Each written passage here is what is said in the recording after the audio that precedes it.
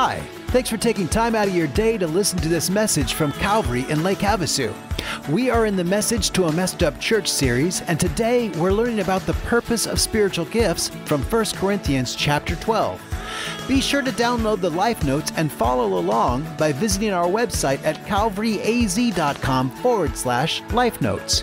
Now, here's Pastor Chad Garrison.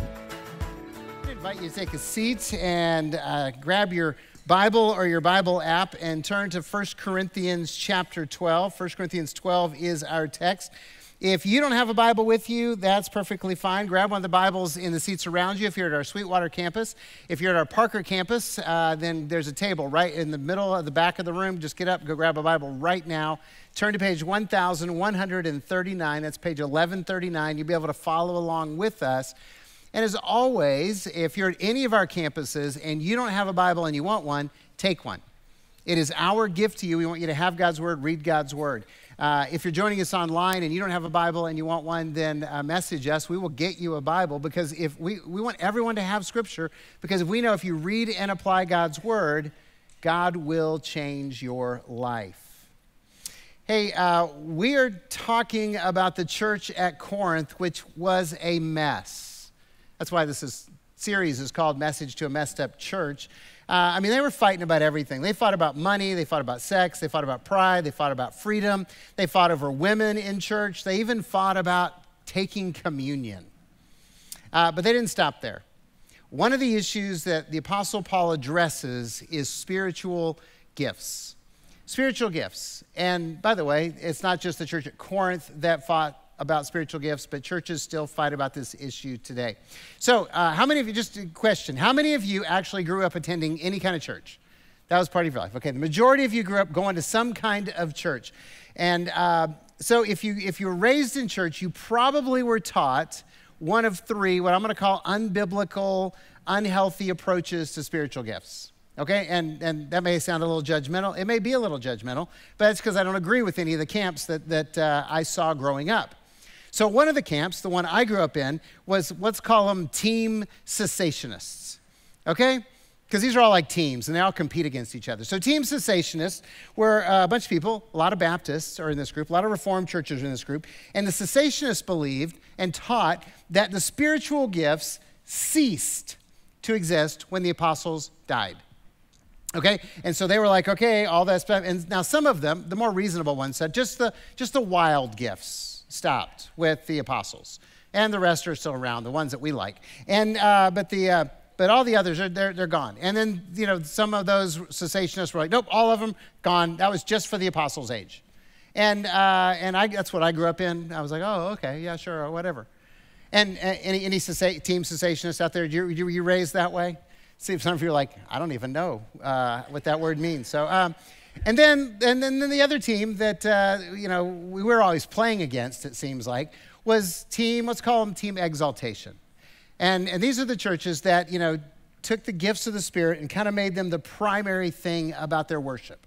Okay, it was all about the Holy Spirit. It was all about the gifts, especially the gifts of tongues and miracles and healings and things like that. If you grew up Pentecostal, then you probably grew up in that camp as well. Anyone want to confess along with that? So, look, everybody grew up in church. The rest of you better raise your hand on this next one.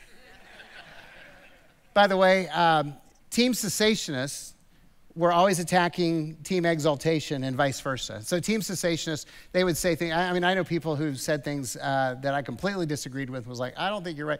They would accuse the team exaltation, those aren't even, that's not the Holy Spirit, that's demons. And I was like, that's judgy right there.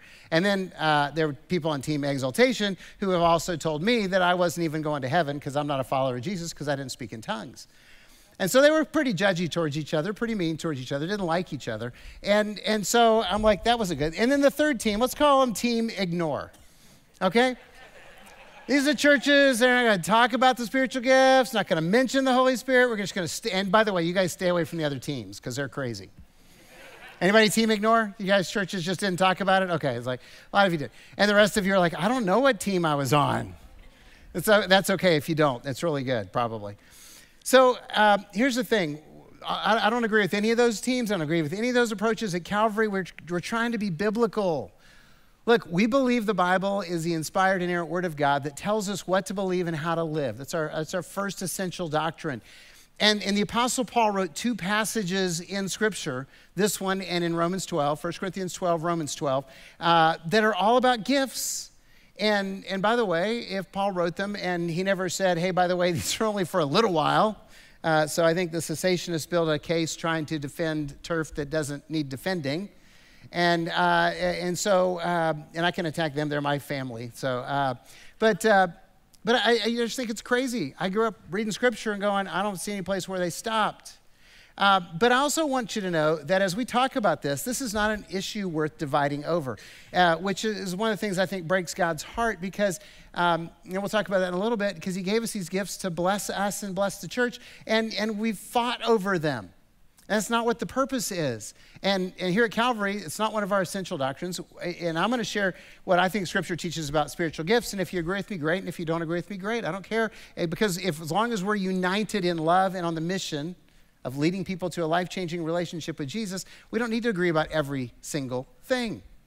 So, this is a secondary issue. It's important, and I think it matters how we understand this to be biblical people. So we're going to dive in and talk about this. By the way, we're talking about the purpose of spiritual gifts this week.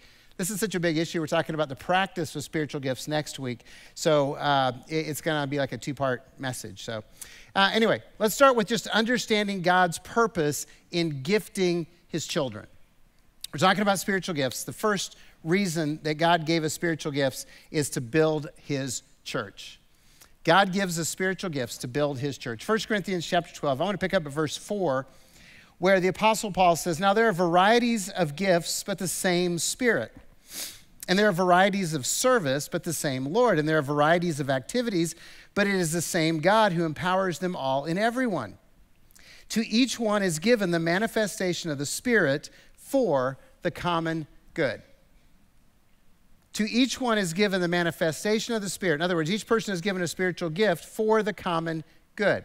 So the very first thing I need to be really clear about is that spiritual gift conversation only applies to those who are followers of Jesus.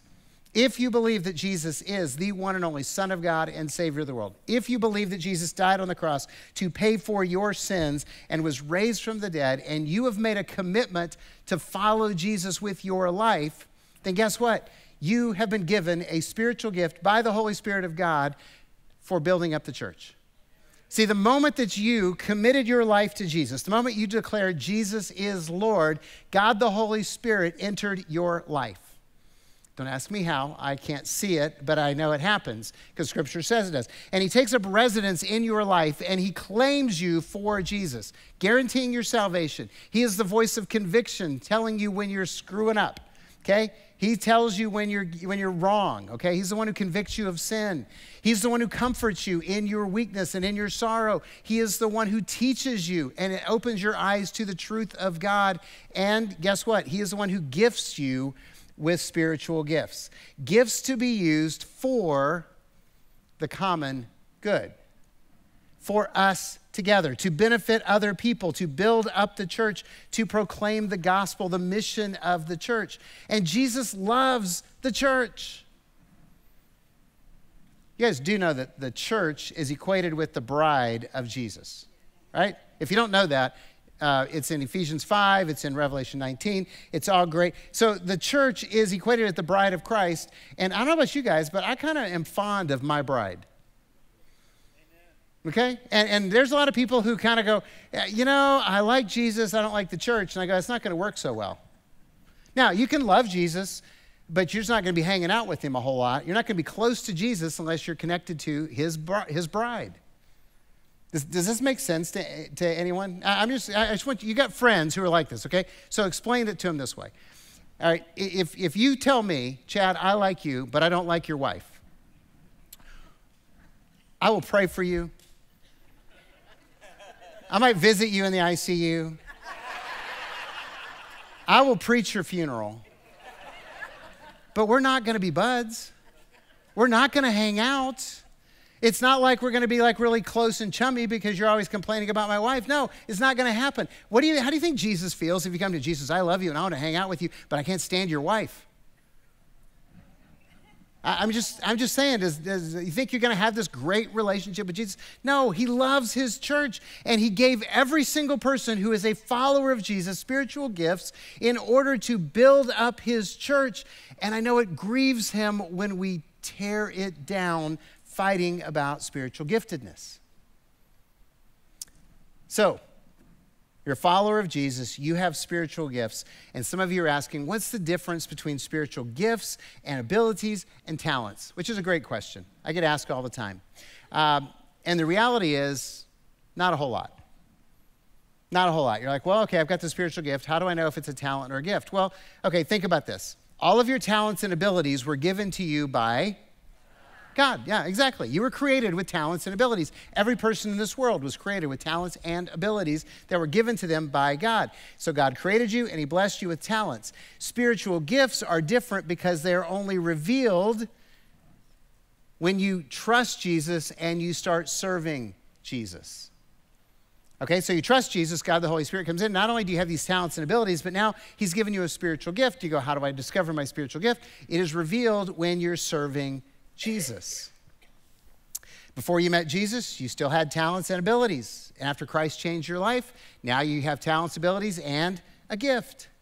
And that giftedness will show up as you use your life to further the kingdom of God. And usually what happens, I think, is that your passions, the things you love to do, and your gifts intersect, and they show up when you're doing what you are called to do in God's kingdom for the purpose of the church, okay, for the mission of Christ. And that's why here at Calvary, we don't just want you to do something. Okay, now some of you aren't doing anything, you probably need to do something, but we don't just want you to just do something. We want you to just go, hey, this is what I love to do. This is where I love to serve. This is what I really have a passion about. And then we believe that if we can help you to use your passion and your abilities to serve Jesus, your gifting is going to be revealed. It's going to come out. It's going to pop. It's going to show. And that's why we want people to serve. Now, I hope that makes sense. And if not, we'll develop it a little bit more next week when we talk about practice of gifts. Also, just know this, as we're talking about the Holy Spirit, we're talking about gifting, we're talking about these different backgrounds that we were raised with. Can I just tell you that the Holy Spirit always promotes Jesus? The Holy Spirit always promotes Jesus. Listen to the first 3 verses of 1 Corinthians 12. Paul says, now concerning spiritual gifts, brothers, I do not want you to be uninformed. You know that when you were pagans, you were led astray to mute idols. However, you were led. Therefore, I want you to understand that no one speaking in the Spirit of God ever says Jesus is accursed, and no one can say Jesus is Lord except in the Holy Spirit. The gifts are given to build the church. The Holy Spirit lives in us to promote life change in Jesus Christ, in our lives and in the lives of other people. That's what he's doing. So let me be really clear. The Holy Spirit does not want to exalt you. It's not his purpose, not his goal, not his end result. He doesn't want to exalt you. He wants you to exalt Jesus. Okay? The Holy Spirit gives you gifts to serve and exalt Jesus. The Holy Spirit also does not want to exalt the Holy Spirit. The Holy Spirit enables people to exalt Jesus. He's all about promoting Jesus. He's all about, so Jesus is the name that is above every name, and the Holy Spirit enables people to confess and proclaim and exalt the name of Jesus. So God gave us gifts to build his church, and the Holy Spirit is in your life as a follower of Jesus to build the church for the common good. And I want you to hear this. God determines our spiritual gifting. God determines our spiritual gifting. Pick up at verse 7 again. We're going to read on. To each is given the manifestation of the Spirit for the common good. For to one is given through the Spirit the utterance of wisdom, and to another the utterance of knowledge according to the same Spirit. To another faith by the same Spirit, to another gifts of healing by the one Spirit, to another the working of miracles, to another prophecy, to another the ability to distinguish between spirits, to another various kinds of tongues, to another the interpretation of tongues. All these are empowered by one and the same Spirit, who apportions to each one individually as he wills. As he wills.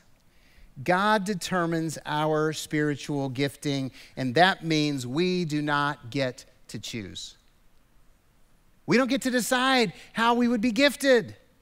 We don't get to decide how God's going to, give us talents and abilities. Right? Because, if I could choose, I'd be able to play guitar and sing like Jesse and play golf like Phil Mickelson. Okay? I'm just telling you right now. That's, I'd be like, okay, here, this is better. I know some of you are like, Tiger's better, and I don't care. But look, God made us. God gave us abilities. God saved us. God gave us gifts to use for him. So here's a question that I want to ask you. Are you content with how God has gifted you? Are you content with how God has abled you and talented you and blessed you that way? Contentment, by the way, means that you're serving God joyfully.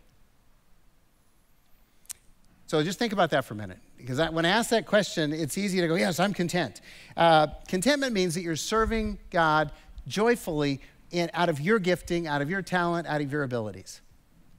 And you're thanking God for how he made you and how he gifted you. And I share that because I've been in church my whole life, and I have seen the practice of what I would call gift envy.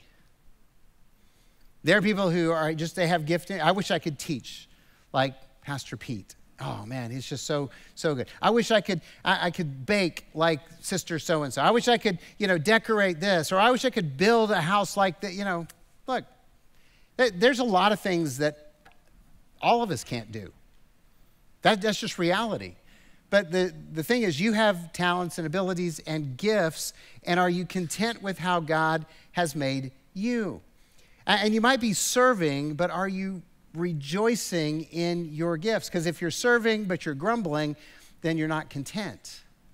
And that means you have a complaint against God, who's the one who made you and the one who's gifted you. And by the way, I'll just share this because, and I've shared it before, when I was young, when I first felt called in ministry, you know what kind of ministry I wanted to do? Worship. You know the problem with that? I didn't have talent. I mean, it's reality. I worked really hard to be able to sing with mediocrity. And it was just like, no, that's not how God made you. And I had to be okay with that. I think it worked out okay. But at the same time, I understand that gift envy. I wish I could sound like that. Now, some of you might be practicing gift envy. Others of you might be practicing gift avoidance, which means you're just not serving at all.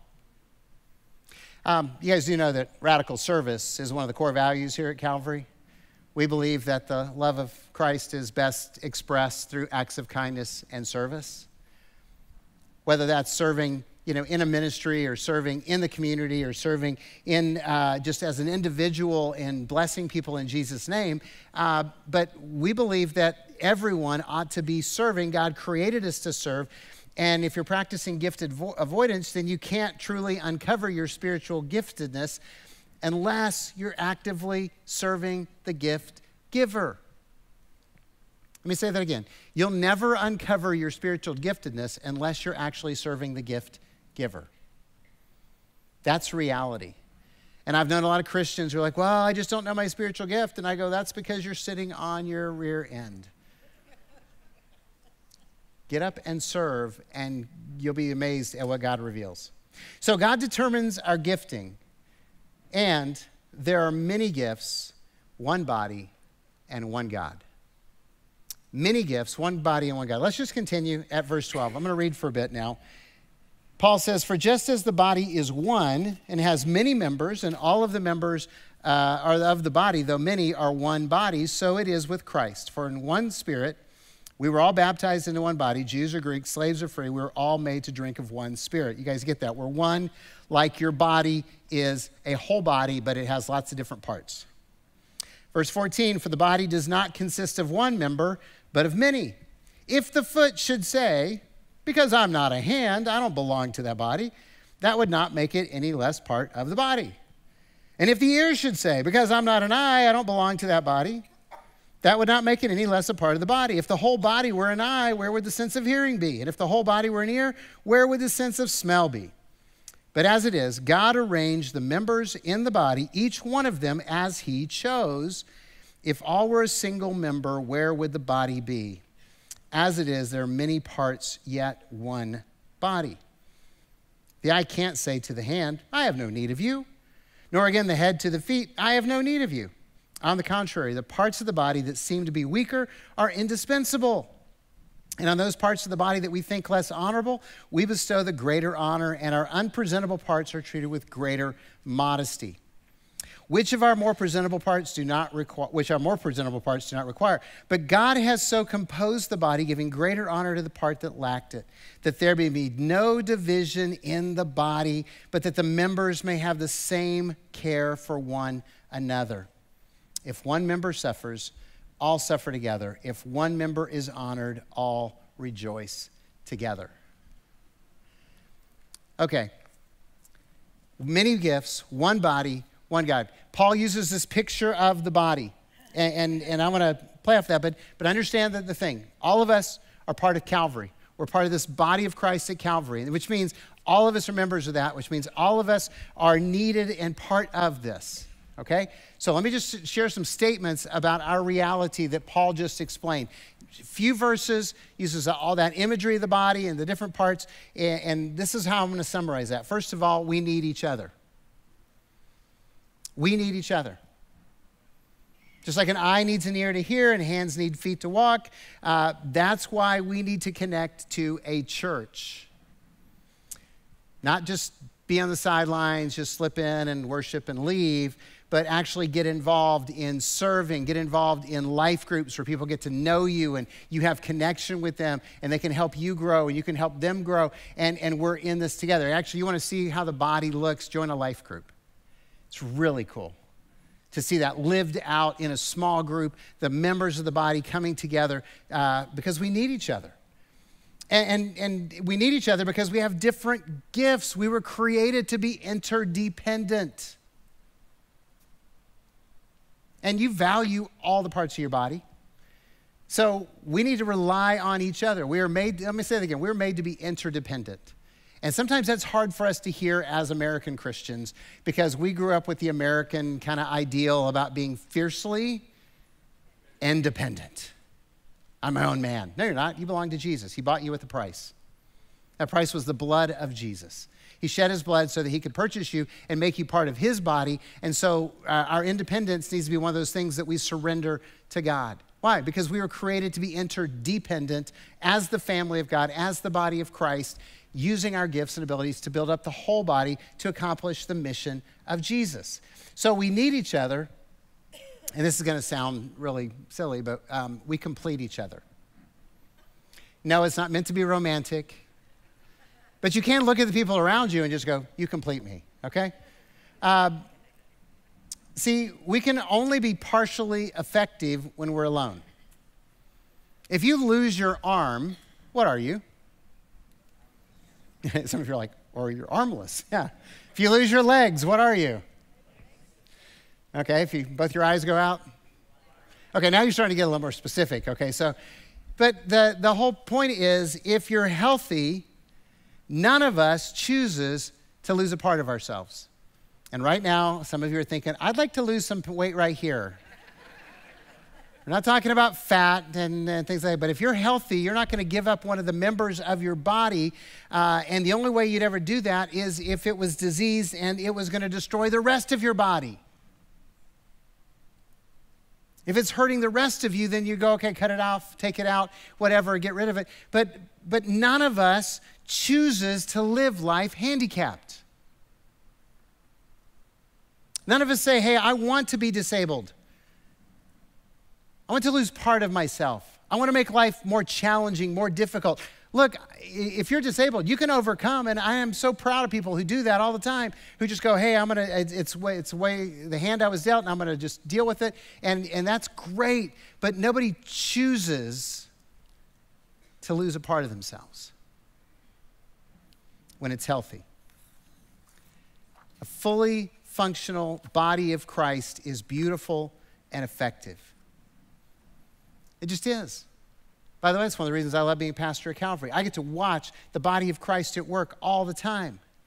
It's awesome to serve on our team, to work together, seeing, the strengths covering the weaknesses of each other. That's how God designed us to be, so that we could be those things that we're not. And I know maybe you're thinking, I don't see how that works. Look, I'll just talk about the lead pastors, the senior pastor team, if you will. Look, how can I put this? I already mentioned this. I don't sing. Jesse doesn't preach. Robert and Pete organize like nobody's business. They both build systems and stuff like that. And I can't do that if you've ever been in my office and looked at my desk. So we rely on each other's strengths and weaknesses to cover and to be a team and to work together in that fullness. And that's a picture of the body working together. So finally, as we talk about this, also see that we are in this together. We are in this together. Verse 26, if one member suffers, all suffer. All of us suffer together. If one member is honored, all rejoice together. Okay, so let's play this. Have you ever had, anyone ever had a migraine? Okay. When you have a migraine, does the rest of your body just go, hey, we're going to do what we want while the head just checks out? No, the whole body lays down. You feel horrible, right? Does anybody feel good having a migraine? No, their whole body is suffering. Hey, what about a toothache? Anybody ever had a toothache? Right. It's amazing. You have one tooth and it's driving you crazy. Makes your whole body sick, makes your whole body weak. You are suffering as the whole body. It's not like your foot's like, hey, we don't care. No, because when your body hurts, the whole body suffers for it. I happen to be really susceptible, and I curse my oldest daughter with this too, to motion sickness. Okay, anybody with me on that? Okay, I'll never go on a seagoing vessel again that isn't like the size of a cruise ship. But and look, I fight that all the time. And if my stomach gets upset, the rest of my body is not able to rejoice. Okay, it's just not. There's parts of me, the brain's like, hey, you want us to shut down? We'll just pass out. We'll all feel better that way. And my flesh is sweating profusely, and it's all because my stomach is upset. The whole body is affected. We gotta see this. We're in this together. We're in this mission of Christ together. We're in the body of Christ together. We're serving together, and we're either going to do it in a healthy way where we're functioning for the kingdom of God, or else we are going to be sick and disabled.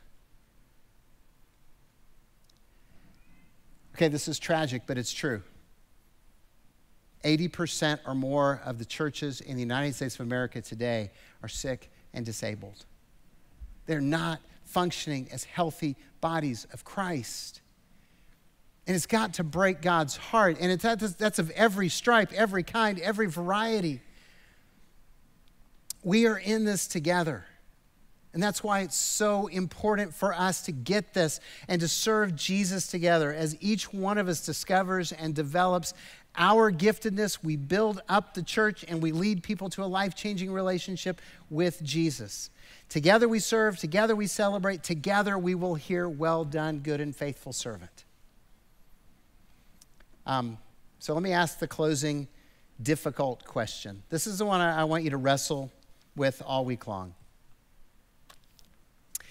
Is your life a help or a handicap to the body of Christ?